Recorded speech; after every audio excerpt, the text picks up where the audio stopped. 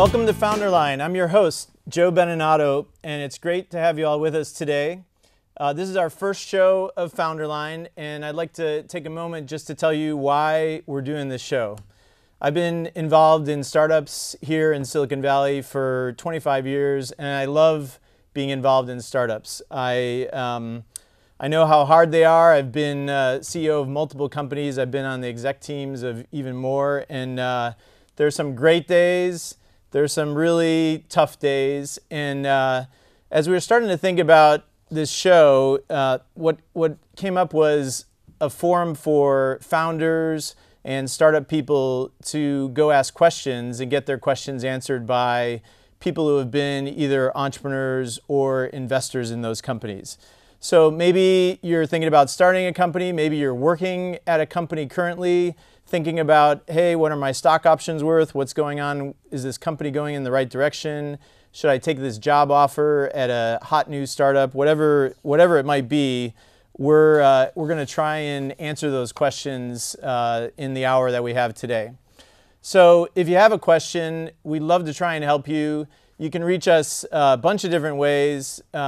First and foremost, this is going to be an interactive show. So we have an 800 number. It's toll free. You can call 1-844-4-FOUNDER. And yes, there's an extra digit in there. Don't forget the extra 4. You can email us at help@founderline.com, or you can tweet to us as well. The Twitter handle is @FounderLine, FounderLine. And if you want to submit something anonymously, you don't want to have your name attached to it, you can go to our website and there's an Ask a Question tab. You can enter something in there and just hit submit, and we'll get those via email as well without any attribution, with your name attached to it. So this is going to be a little bit of an experiment. We're doing this show live, and when I told people we were going to do this show live, everyone thought we were crazy because just the challenges of the technology to get the phone calls and answer the messages. But we figured that's the best way to do this, is have it be interactive and have people out there who are watching it live, maybe hanging out at a company together, watching it right before happy hour, or maybe happy hour is starting right now, who knows. But we just thought that would be the best way to interact with people who are interested in this topic. And we're gonna do our best. We're gonna screw up for sure. Hopefully we'll have some fun along the way, and we'll just see where it goes. So with that, let's get the first episode started. I want to introduce our first guest in the inaugural show. This is Saar Gur from CRV. He's a general partner there. And Saar and I have known each other a number of years. He's been both on the entrepreneur side as well as an investor. Companies like Twitter, Brightroll, Dropbox, and DoorDash. So he knows what it's like to be in your shoes. If you're founder of a company or an executive or just working at a startup, he knows what it's like. So Saar, welcome, and thank you for being our first guest. Really honored. Thanks for having me. It's so great to have him here. And what we're going to do is, before we dive into some questions, I always think it's helpful to know a little bit about the people. So it'd be great if you can talk. Maybe start with some of your adventures back when you were working as an entrepreneur or at some startup companies. Maybe share a couple of anecdotes or stories from that, to help people know a little bit more about you. Yeah. Well, thanks again for having me. My background before I got into venture is, and as you know, since you're a close friend, even today, I continue to hack at a lot of businesses, and many of my investments have been I've been involved at the earliest stages of helping things get started. But right before I joined CRV, I was working with one of my best friends, Todd Setrodati, to help start a video ad network called Brightroll that's gone on to do very well. Before that, I was at a startup called Adteractive that some friends of mine had originally started on a credit card, and I joined them, and we built that business to about $160 million with no outside capital. Wow! Just bootstrapped it from. Bootstrapped. Wow. From a credit card, and famously, along the way had opportunities to potentially sell the business for lots of money, and unfortunately made a number of bad decisions along the way that led to that company not being worth anything. Oh wow, that's tough. That's tough, yeah. Otherwise, I've helped start a number of companies, many things that started as projects that did not work out at all and sort of cratered and died. Before I joined Adteractive, it was in the heart of the dot-com bust. I wrote a business plan with another one of my good friends, and we actually worked on a big real estate project where we raised about $10 million and bought 22 properties, created a land assemblage, and hired a bunch of people wow. to do that. I didn't know you were a real estate mogul also. That's good to know. We were lucky with that one. We sold that one and did quite well. But and then, as you know, my wife and I own a small chain of little yogurt cafes here in the Bay Area. Yeah, fresh yogurt, for those of you who don't know. Right. Place to go in Palo Alto. And is there one in San Francisco and Stanford and San Francisco. So awesome. Yeah. She'll be happy you gave her, That's right, gave her a plug today. Awesome. Well, so you're involved in a bunch of these companies, and then how did the transition to VC go? I think you're doing some angel investing along the way, and then eventually joined CRV. Is that right?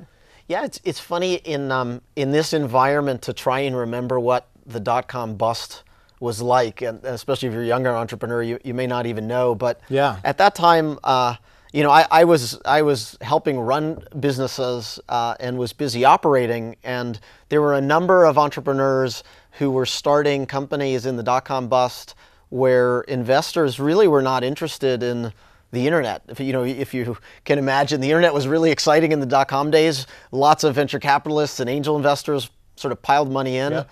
And then in the dot-com bust, a lot of VCs lost their jobs. Many of them were focused on fixing their portfolios.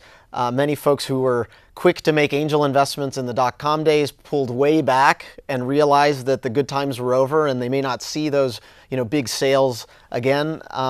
And while I was operating, again, I ended up working with some entrepreneurs at very early stages where I wasn't trying to be an investor. I actually, just being very passion-oriented and loving helping founders, got involved in some companies at very early stages where I ended up making some investments really to help them more than trying to be a rational sort of investor. And in doing so, I just got lucky that some of those companies ended up becoming meaningful businesses at the time here in the Valley. And I got involved in helping a number of them raise venture capital, helping a number of them get sold. And somewhere as the dot-com bust sort of, I guess, hit the bottom and started to come back, a number of venture capitalists tried to convince me to do venture and thought I might actually be good at it. And a number of my entrepreneurial friends who had come to me for advice over the years also were encouraging me, thinking I might be very good at it. And so after about 2 years of not wanting to do venture and thinking I would continue to operate and sort of getting this feedback and then thinking I might really enjoy it, I ended up meeting the folks at Charles River Ventures and joining them. And it's been a ride ever since. And still headquartered in Boston, or have you still have 2 offices, right? Or how's the split now? I know it started obviously out in Boston. So CRV started now over 40 years ago outside of Boston, in Boston, and over time we've sort of migrated a lot of the partnership west. So today there are actually more folks on the West Coast than the East Coast. We have, I'd call it 2.5 partners who are based in Boston, and the rest of us, call it 6.5 folks, are based on the West Coast, and the half is one of my partners who basically spends half his time between the 2 coasts. Got it. Yeah. Great. Well,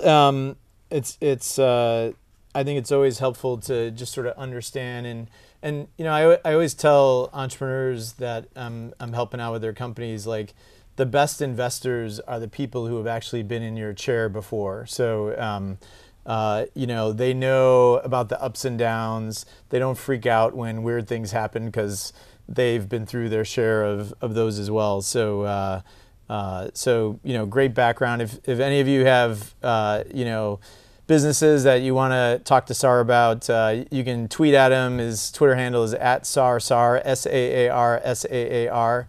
And he'll be sure to take a look at those, I'm sure. So let's try this grand experiment. We've got actually a couple of callers on hold, and we'll see if this actually works well. But I am going to turn on the microphone, and we have Aaron on the line from the 303 area code.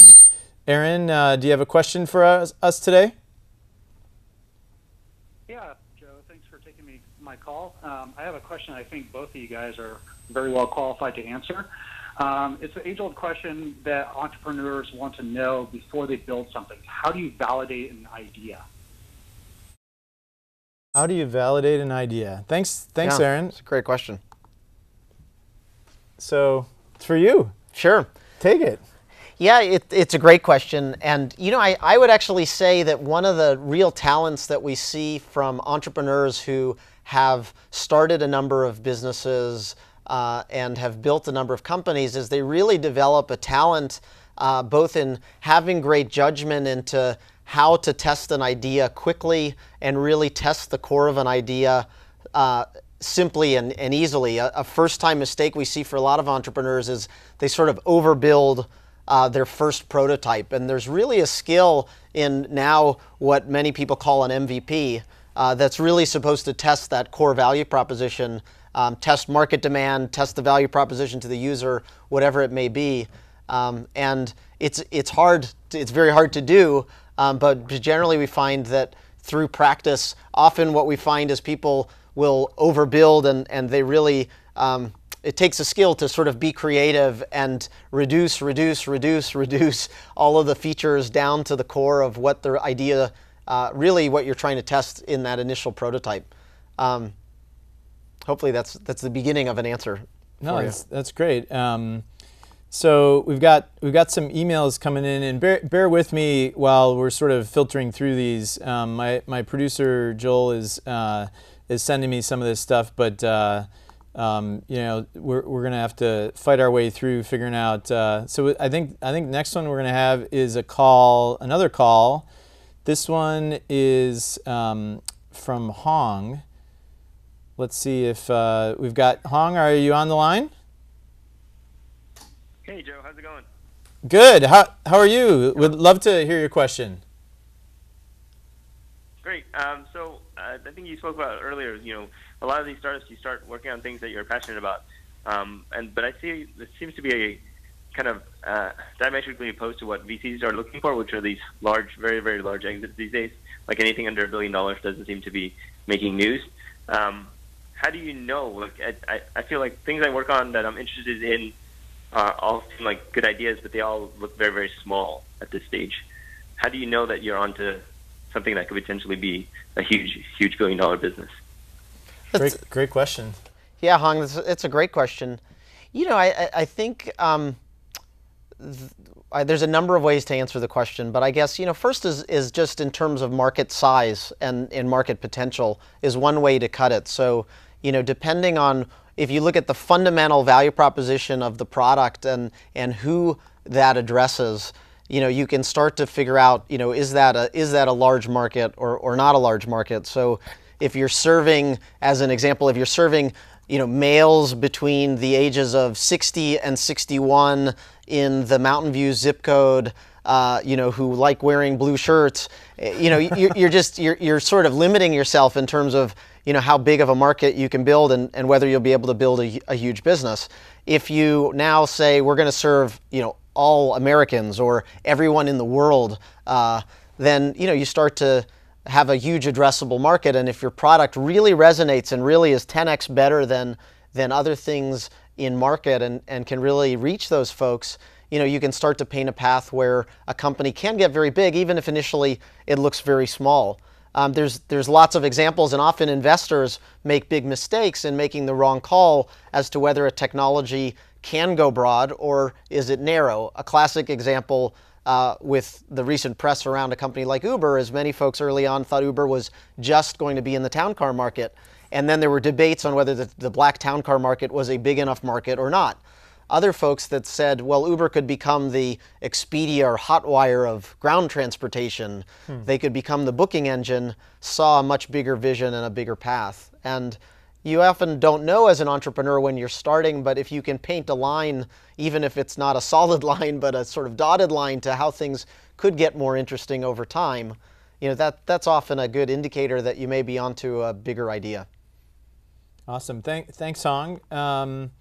We've got a bunch of emails coming in. This one's actually pretty interesting. This is from someone named Douglas in Lagos, Nigeria, and the question is, how do I get an investor for my ceramic ware manufacturing project from the USA? So, and there was more to the email, but we filtered it down to that. Basically, apparently they build ceramics there in large numbers, and he's actually talked to a number of investors over there and is now starting to look for investors over here in America. So, probably not your typical technology VC investment, but maybe you can give him some tips about some things you might be able to look at. Sure. Yeah, it's not a question I think about it every day, but I would say, there's different types of folks that might be interested in investing in Africa. Starting with folks like myself who are sort of professional investors, they'd really need a compelling story for why there would be a great return and a better return than other investment opportunities that they may have in front of them. So without knowing more about this specific ceramic opportunity, it's hard to say whether this would get anyone's attention here relative to other opportunities they may have. Because there's also additional complexities to the average investor in investing in Africa, whether is it legal to invest in Africa? Where do I send my money, and do I trust the banking system? As well as, one of the key issues in any investment that's related to early stage investing is that you're investing in the team. And the fact that people don't know you and don't have a relationship with you can make it quite challenging for someone to actually bring out their checkbook and want to invest in a company that's so far away with people that they don't know. So I guess if I were in your shoes, I would say I would probably look towards people networks or proxies of folks that do know you well and have a point of view on the business, that can be either they trust you and have capital, or they can be proxies of trust for other folks that are stewards of capital, as a way to think about where to spend your time trying to find money. Otherwise, I think it's challenging. I think there are another set of investors, folks that have, like Kiva and Vitana and other organizations that have helped facilitate flows of funds into places like Africa, and those are probably great people networks to try and get to know and surround yourself with, because they've got strong connections into the U.S. capital markets as well. Awesome. Well, we're gonna switch back to the phone. We have a call. Let's see, from Ryan in San Francisco. It's about founder compensation. Let me switch it over here. Ryan, are you with us? Hey, Joe, it's Brian. Oh, Brian. Hey, Brian. How are you? Hi, good afternoon. My question, just real briefly, is, curious, how would you think about striking the balance between equity and cash when employing, say, your first 5 to 10 employees? And what do you see as kind of like a starting point to think about what is the right balance? Sorry.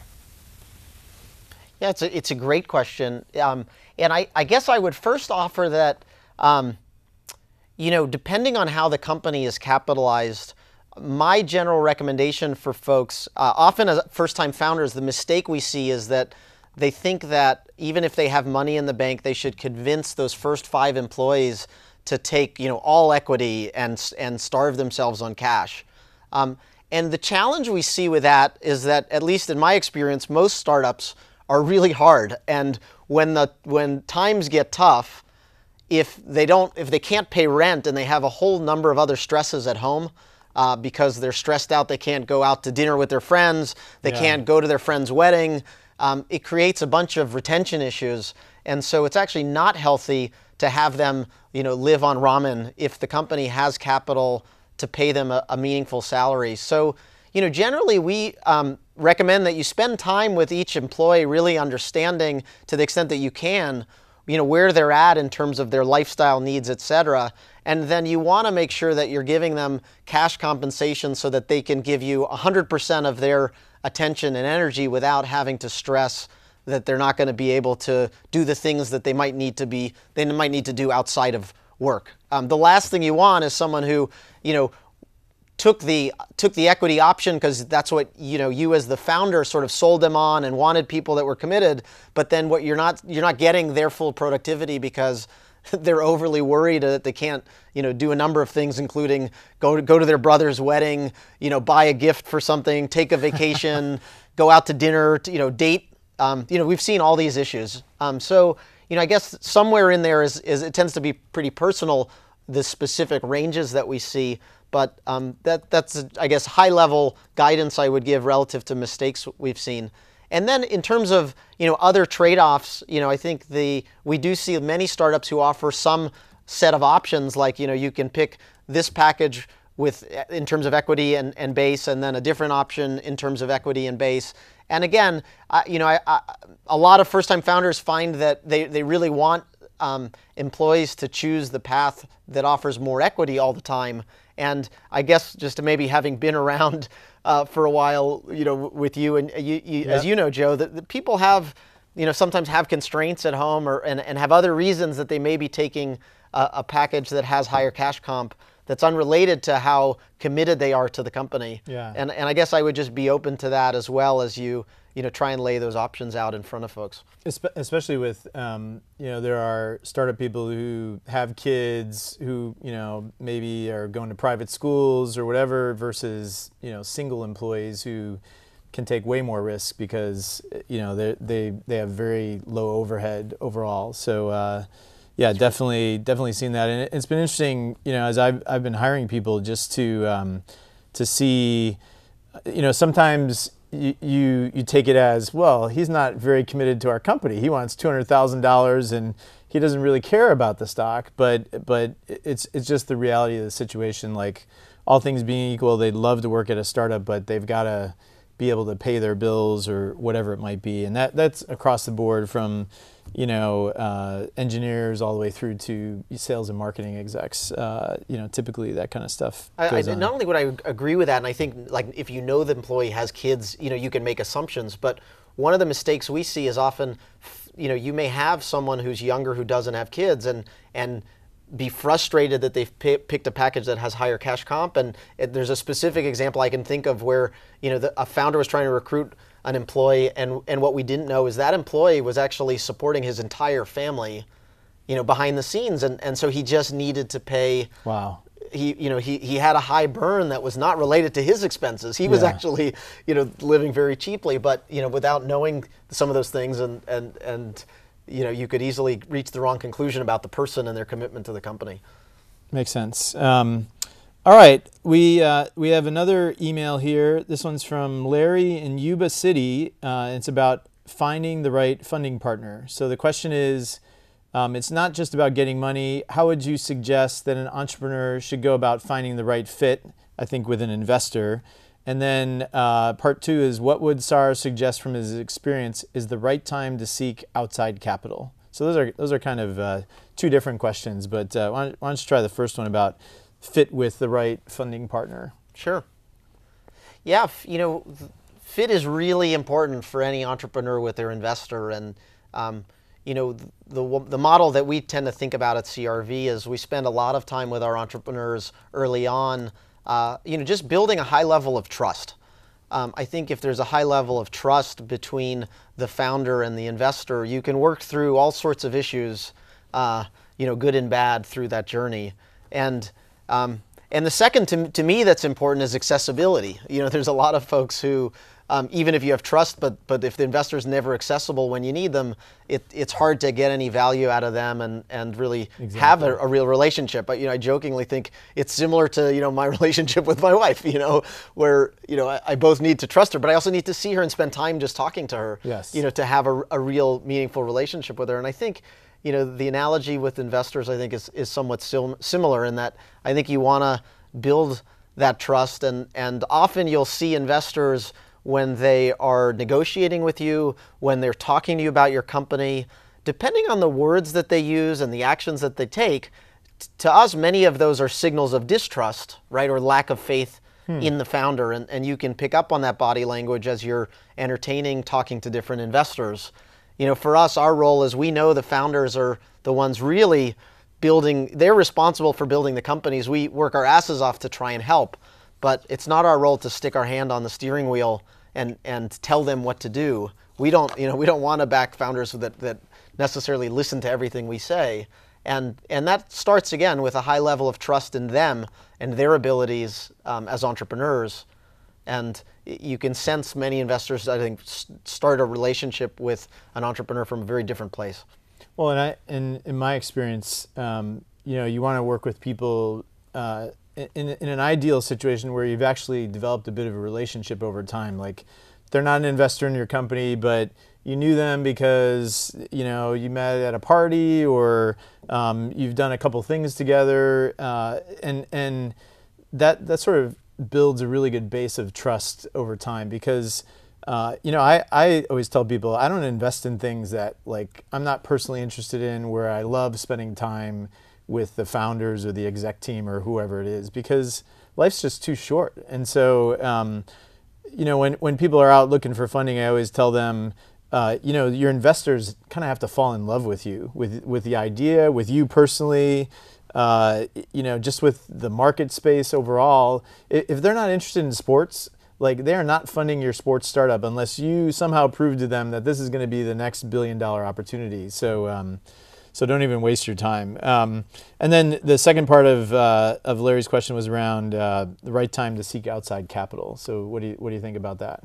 I mean, there are a lot of variables in that question, obviously, but. Yeah, that's right. I mean, we could spend an hour on that alone, just because I think it really depends on the type of business that you're building, and not only when do you seek capital, but what sort of capital do you raise. If you're working on a real estate project, or you're running, you've started a great restaurant, or even in technology, you may be building websites for folks, and in many cases, you may want outside capital, you may need outside capital. You may consider debt in some cases, depending on how far along you've gotten with your business. And then in the classic sort of venture space, we see some companies that are very capital intensive just to test a minimal viable product. So in that case, we have entrepreneurs all the time who come to us and they need to raise $10 million, before they can even build a prototype.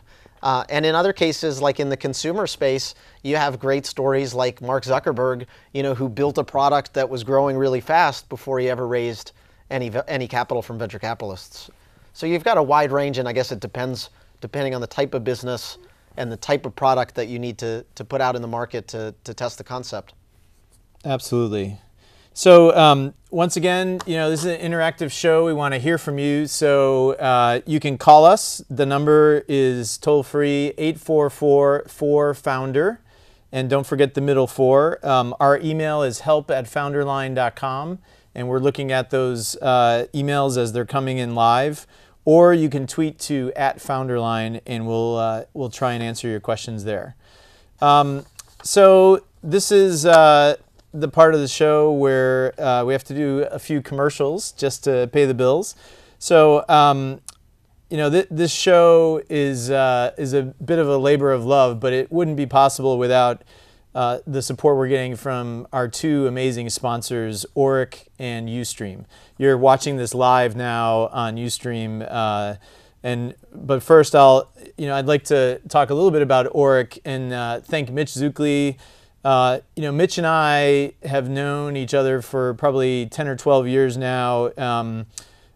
We worked together on a previous company, and we've kept in touch over the years. And when I first told him about FounderLine, we were just catching up over the phone, and I said, "Hey, I'd love to figure out a way to work with you." And his response was, "Let's do this." And so I just love that there was no hesitation. Everyone there has been fantastic getting us set up, and I know because I've worked with these guys and gals, and I know what a great job they've done for me and what a great job they can do for you. So if you're a startup, you don't want to think about your lawyer just as the person who's doing your legal paperwork. You want to think of them as sort of your trusted advisor in the same way you would with a VC or anybody else who you're surrounding yourselves with. I've found that that like the most that I get out of the relationships with my legal team is more on the advice side, just because they've seen so many more transactions than just about anybody else, more than most investors, and definitely more than most VCs. They've seen the ups and the downs. They've lived through all sorts of shenanigans, and so, you know, if you're looking for somebody to help you out with your company, Mitch and Orrick are the best. So give them a call. You can go to orrick.com and check them out. Mitch is on Twitter at Mitch Zuklie as well. The other company I'd like to thank is Ustream. So Brad is the CEO there, and you know, we reached out to Brad originally and said, hey, we're thinking about doing this show. And once again, he said, love the idea. You know, we definitely want to work with you guys on this. And you know, the process has been extremely painless. I literally, from the moment we started to set this up, we had a live stream working in about 10 minutes, and I'm not making that up, which was fantastic. So the whole team over there, you know, worked with us on getting this set up. The broadcast quality, we're broadcasting in high def, and I'm sure you can tell. Hopefully, we're not too ugly on screen, but it's always a danger in high def. But you know, they're the best. And so, if you're thinking about doing any you know, streaming of a show or company meetings or whatever it might be, just go to ustream.tv, that's their website, and you can go find more information, and I'm sure the team over there will take just as good a care of you as they have us. So it's time for our first installment of a segment we like to call Ask the Lawyer. And what we're doing here is, we thought it'd be great to have Mitch Zuklie on to sort of walk through you know, a question that might come up on the legal side. So we have Mitch, who's the chairman and CEO of Orrick. Mitch, are you with us on the phone? Hey, Joe, I'm here, and really psyched to join you and Saar, and thanks for the warm introduction. Awesome. It's great to have you, Mitch. So, you know, one of the things we're going to try and do with this segment is cover one legal topic. And so for those of you who aren't in Silicon Valley, you know, this might be a little bit, you know, inside baseball, if you will. But since we've got, you know, such a great group of people here with us today, I thought we could talk a little bit about a topic that's been in the news, which is CEOs getting removed from their position at a company. And there was a recent high-profile situation that I'm sure many of you have seen. And you know, Mitch, I think the question really is, well, there are two pieces. One is, you know, what are the circumstances under which, you know, a CEO can be removed from their position? And we all hope that that doesn't happen, but we've lived through those situations. I've lived through that situation personally. And then secondly, you know, there was a bit of a misperception around, if the CEO owns more than 50%, well, they can't possibly be removed from their company. And so walk us through, you know, how this stuff works, and then Saar and I can chime in with some of our experiences as well. You bet. I'd be thrilled to do it. And I should just say, by way of disclaimer, that if you're listening today, whatever I'm telling you here is not legal advice. I'm not your lawyer. We don't have an attorney-client privilege relationship. But I'm glad to answer it in the abstract. And, you know, it's actually one of the more thorny legal questions, and one of the more carefully crafted ones when you actually go to do a venture financing. The general rule is the bylaws determine what happens with respect to the governance of a company. And almost always company bylaws say that the appointment and the removal of any officer, including the CEO, is determined by the majority vote of the board. That's almost universal. And so what that means is, if you control a majority of the board of directors, you're able to remove someone as CEO of the company. And so that's the cornerstone sort of piece of information. Now, very often, the question becomes, well, if you have a majority of the stock, can't you appoint a majority of the board? And it's in that intersection of, okay, you have a majority of the stock, but there's a perfectly well-appointed board. How would you remove board members who are existing board members and replace them with your slate, where there's a lot of legal wrangling that can happen? And I say can because it happens incredibly rarely. I've been doing this for 18 or 19 years now, and I think there's been 3 or 4 instances in my career where we've seen a situation which has been contested, where these provisions are really called into play. So it just doesn't happen that often. And it's typical that that where you've got a situation where you've got a venture investors, very often what will happen under something called a voting agreement is there'll be an agreement about how the board gets put together. So it'll typically say something like 2 board members are selected by the holders of majority of the common stock, often a majority of the common stock held by the founders. Then maybe 2 seats go to the venture investors and 1 seat might be an independent. And so actually, if there was a situation which was drafted to say a majority of the common stock got a couple seats, a majority of the preferred got a couple seats, and the preferred held a majority of the stock, the preferred guys might be able to convert their preferred stock to common and therefore control the slate altogether. And so very frequently there's a heavily negotiated provision describing whether it's a majority of the preferred held by the common, held by the founders, or whether stock can convert in terms of measuring the majority of the common stock. So bottom line is, it's a pretty complicated area, and it's the intersection of voting agreements, bylaws, the certificate of incorporation, and Delaware law or California law, which are the 2 most common, which really answer all this question. So it's not at all surprising that it can be challenging to remove a CEO, particularly one who's got a majority of stock. But in no ways is it definitive that someone who's got majority stock will be able to control the board. And at the end of the day, this is about the most heavily contested sort of provision. When these things are called into question, it's generally not a good situation. And I would say the overwhelming majority of the time where you see folks leaving, there isn't a legal wrangle over it. It's a decision made by folks that's probably just time to move on, or perhaps even a settlement around how they will move on and what accelerated vesting might be part of the provision in exchange for a release. Because the situations where you actually find a fight and legal provisions and a potential contested board seat coming up are exceptionally rare, and they're generally very damaging to the company to have to go through that. So it's really not in the best interest of the investors, and certainly not in the best interest of founders who typically have a big chunk of the common stock, to engage in that sort of a slugfest. Far better to be in a situation where you sort of find a way to resolve things amicably and sort of move in separate directions. Hope that helps clear it up a bit. Yeah, no, that definitely helps. And Mitch, I think it brings up a great point. I always tell entrepreneurs that board control is one of the most critical aspects of your decision around funding, and because most people, they don't worry so much about it. They're worried about how much money is an investor putting in and what's the valuation. And meanwhile, there's 3 board seats going to the preferred investor who's putting in $1 million, and that doesn't make any sense. And Saar, maybe you can pick this up as well. Maybe talk about, like, in these early situations, like maybe it's where it's first money in.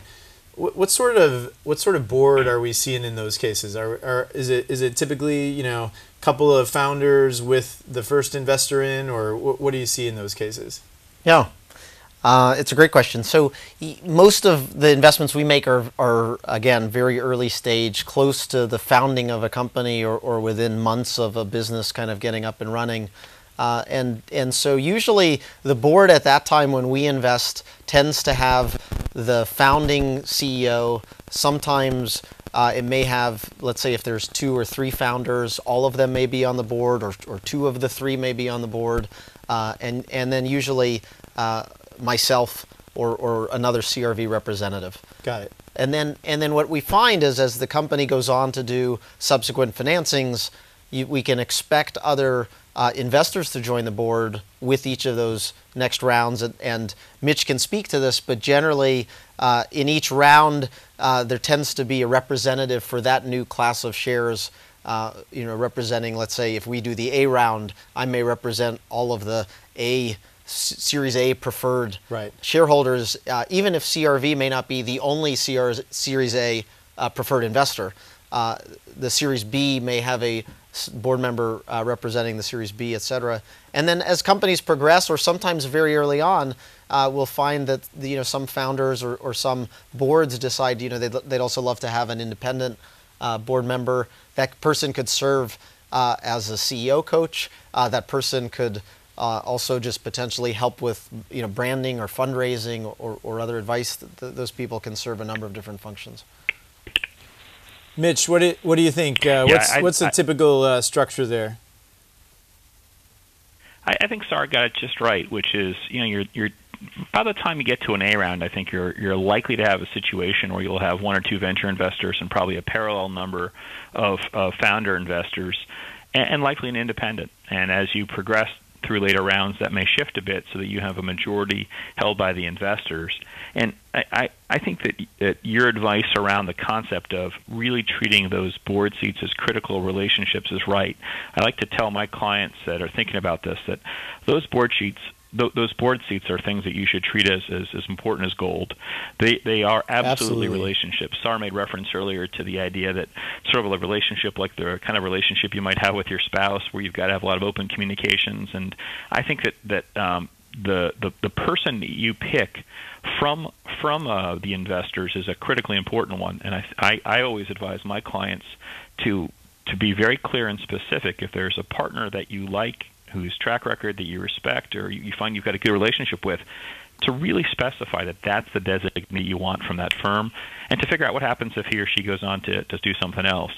And further, I think of that independent seat is one which can be really valuable to founders, who can be a consigliere and a coach, someone who, Saar mentioned a couple different ways they can help, but that idea of being an independent sounding board who has a currency and credibility with the venture investors, it's an important position. Very often those seats go vacant. They are, I would say, in the majority of the cases, the A round not filled. And I think if there's a possibility to fill them, it's generally to the great benefit of the company to do so if you can find someone that everyone around the board table respects. And I've seen many instances where I think the independent board member has been dispositive on a positive outcome for a company. So I take a lot of time on those things. They're the most important part of your term sheet, in my view, isn't price or protective provisions or any of the other stuff. Quite frankly, it's board composition, and the most important factor that will come into play will be the quality of the advice you're getting around the board table. So I think this is a really important one. It's one we spend a lot of time working on and making sure people understand it. Great. Well, Mitch, thanks for joining us, and we'll talk to you again next week. All right, Joe. Look forward to it. Saar, nice talking with you. Yeah. Take care, Thanks, Mitch. All right. Well, that's Mitch Zuklie from Orrick. Some great advice on CEO situations and board composition, one of the most critical factors in a startup. Let's see. We're around 5:45 p.m. and again, if you want to give us a call, 1-844-4-FOUNDER. That's 3 4s in there. I kind of screwed that up. Or email us at help@founderline.com or tweet to @FounderLine, and we'll try and answer your questions. So we got about 15 minutes left, Saar. Let's see. I think we have a call from Palo Alto. We have Michael in Palo Alto. Michael, welcome to FounderLine. Thanks, guys, for taking my call. My question is more from the employee of a startup point of view, so it might be pretty layman compared to the other questions you've been answering here. But for working for a company that's actually doing really, really well, and then the future looks really good as well, but the VC is putting pressure on the company to sell it. And I'm wondering what kind of motivations there might be for that. Is there a disagreement about the future value of the company, or do they want the money back to reinvest it or something like that? Got it. So the company's doing really well, and the VCs are putting a little bit of pressure to sell the company. And I mean, this could be even more broad, right? This is the famous, someone gets offered $3 billion and then a decision has to get made around, do we accept that acquisition offer or not? So maybe talk about some of those dynamics. Like what are those evil VCs thinking when these sorts of things go on? Sure. Yeah, I'll offer a couple comments. One of which is actually maybe less obvious, but in some cases we actually see CEOs who use the board as sort of like the kind of I don't know, an object that helps them, it sort of empowers them, and so they can blame certain decisions on the board or on the venture investors, and it allows them to make hiring, firing decisions, et cetera. And so I guess the first comment I'd make is that may actually be totally true, and the CEO may be telling you the truth and be totally transparent. I would expect that to be the case. But in some cases, we have CEOs who sometimes, for whatever reason, they'll use the board and the venture guys as the decision makers and sort of put it on us, even though we may not actually be the ones driving that decision. So I just put that aside. That's probably not what's happening in your case. How does that make you feel when you find out that's what they're doing? Like I've lived through that, and I've seen, oh well, the board said we can't do that for you. We can't get you Diet Coke in the refrigerator. I mean, you're just like, come on, are you serious? Like, well, I'll tell you, it does serve a purpose. The most common place where we see that is actually in employee negotiations, where the CEO says, I want to hire Joe as my VP. I'm going to go to bat and ask for this compensation package. And then they go into the room and then they come out and they say, the board is not supportive of this package. We'll give you $25K less. And it's a negotiation tactic, that is probably more common than I think many employees recognize. And there's often truth to what's happening there, and there's often, it's just a tactic. As it relates to, why a venture firm would put pressure on the company to sell, there's also a list of answers there. Many venture capitalists, I think, actually would really trust the CEO and the CEO's view of the market in what in terms of whether it's the right time to sell. We think great CEOs know the market better than anyone, and if they really want to keep going, they must know something, they must see something, and generally the VCs will want to get behind that. That being said, that's not always the case. Sometimes the VCs may not actually have that faith in the CEO, or they may have a different view on the market based on other market activity that they're seeing. Or there can be entirely other sort of other factors happening in the background. So another example can be, depending on who that investor is, we are very, very fortunate that we're investing out of our 15th fund, and we've been able to make a lot of money for our investors over 40 years. There's a number of firms who our business is quite difficult, and there's a number of firms who have not been able to deliver great returns to their investors, and they can't raise another fund. And so those firms often, if they want to go fundraise, need to show that they're putting points on the board and that they can generate outcomes. And it's often in those cases where we'll see some of our partners who may just be weaker partners in terms of their staying power. They will do strange, irrational things to us, from our point of view and from the entrepreneur's point of view. But what they're really trying to do is, get a sale so that they can go hit the road and raise their next fund. And so whether a company is doing great, if they can generate a return, it may not be the best return if they kept going with the company.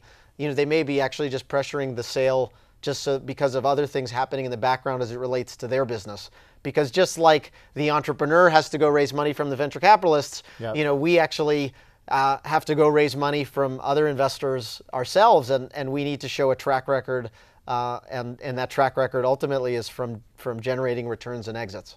Well, and I think that's a great point, because it's always critical to know what is somebody's motivation behind whatever it is they're pushing or not pushing or whatever it might be. And having lived through some of those situations where you're pitching an investor and then you later find out that they don't have any money to invest because they haven't closed the new fund, or they're in the middle of funding a competitor. I had this happen to me personally. A very major VC,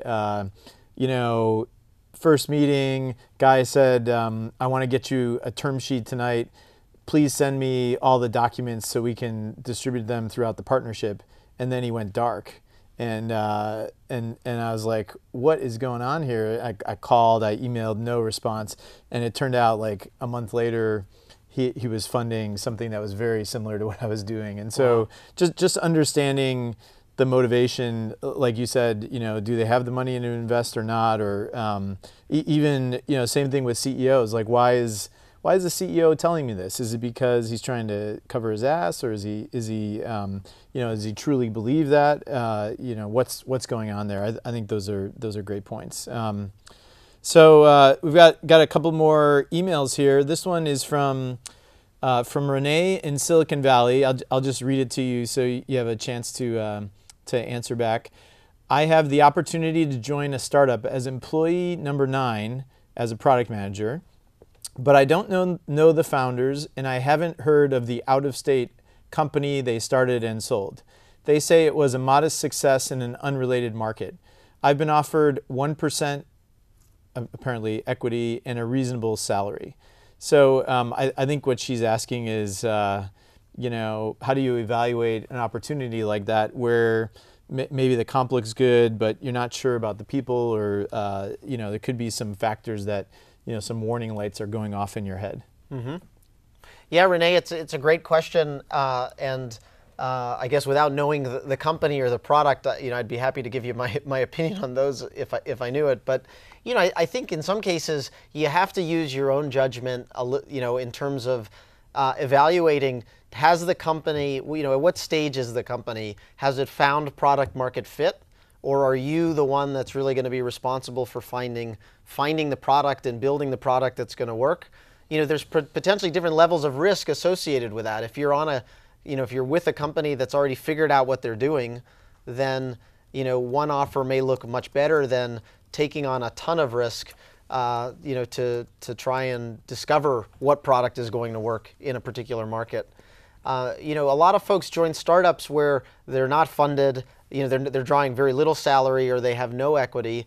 I would offer that if they're paying you a reasonable salary relative to what you might be making somewhere else, and they're offering you a % of the company, that seems generous for being in the first, call it 20 employees of a business, roughly, depending on how much runway they have and how long they could pay you that salary.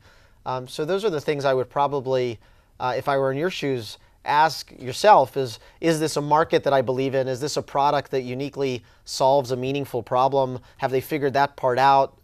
Have you spent enough time with the founders to at least believe in them that they are the right folks who will figure that out?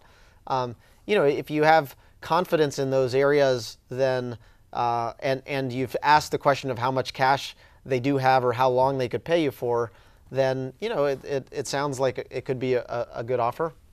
Yeah, and I would add to that, just knowing like who the people are and getting to know them better, and you're going to be in the trenches with these people, and if you've not worked with them before, your work styles might clash, and you may not be a good fit. So spending as much time as you can up front getting to know them, I think, is a really critical piece of that, because at the end of the day, it's the people you work with, and yes, the product you're working on and those sorts of things. But if you don't like the people you're working with, you're gonna hate it. So make sure you spend quality time with the founders or anybody else who's on the team to get to know them better. We're running low on time, but I have to ask this question, and it came from somebody, and this is more of a generic thing, but someone who tried to reach you a couple of times via email and didn't get a response back. And I think people have to know, like, as an investor, you get literally tens to hundreds of emails every day from people who want to pitch you. So they want to know why didn't they hear back yet and what's going on. So maybe just talk generically about the demands and like how you handle the incoming wave of all the opportunities that come to you, to give people a sense of how a VC operates. Sure. Yeah, I guess first of all, I guess it's frustrating to not know who the name is, who the person is. In that, we try and be responsive to most folks that email us. That being said, in many cases, we find a lot of great entrepreneurs. We'll try and continue a thread of we'll say no or we're not interested, and they'll keep pinging us, and at a certain point we just don't have the bandwidth to keep responding and saying no. It's sort of like answering my young son sometimes. Yes, with the repeat questions, right? That's right. But beyond that, we definitely try and be responsive and read emails. But that, you are right. We get hundreds, if not thousands of emails a week from folks that we don't know. And I think there's a lot of data and content out there that says, you can sometimes get a meeting with a VC through, people that, just through an inbound email, but it generally will be because it's in line with something that we've already stated, in the media or through a blog post, that it's an area we're interested in. If I say I'm interested in transportation and I want to see everything related to transportation, right, and you're working on a transportation startup, we're likely going to read and respond to those emails. But in some cases, unfortunately, we just can't respond to every email from people that we don't know. We tend to recommend that if you really want to get to us, a great path is through our networks, and find someone who knows us well, who can vouch for you, who's willing to ping us and make an introduction. I think we respond quite quickly to all of those, and really build our network that way. But we work pretty hard. We don't get a lot of sleep. We spend a lot of time on email, just trying to offer some level of sort of customer service to entrepreneurs who inbound us. But the caveat is we're not always able to do that. Great. It's a tough job, and it's sometimes hard if you feel bad, like you're not getting back to people, but it's just a question of prioritization. I'd also just add one other comment, which is I think the other thing is, at least for us at CRV, we spend a lot of time. We don't invest often, and when we do invest, we spend a lot of time with our founders. So I think there's a number of other investors who probably spend 90% of their time just looking for new investments. We actually love the company building side of things, and so it's part of our job to find new investments. It's not all of our job. Well, believe it or not, we're out of time. This has been fantastic. We probably could have gone another hour, but Saar has been a great guest. Thank you for joining us. Again, Saar's at CRV. You can reach him on Twitter at Saar, SAAR, SAAR. Next week, we'll have another episode of FounderLine. Our guest is going to be Paul Martino from Bullpen Capital, who actually was an investor in my last company. He's a great entrepreneur as well. He started Aggregate Knowledge and was an investor in Zynga as well as FanDuel. And now he's the founder and general partner of Bullpen Capital. So next Thursday, 5 o'clock Pacific time. Once again, I want to thank our fantastic sponsors, Orrick and Ustream. We really appreciate you guys getting behind us. You can follow us on Twitter. We're at FounderLine. If you have questions and we weren't able to get to them, we're sorry, but just email us, help@founderline.com, or check out our website. You can subscribe to get email updates from us, watch previous episodes, and see who the future guests are going to be. Thanks for watching. Here's to the crazy ones, and we'll see you next week.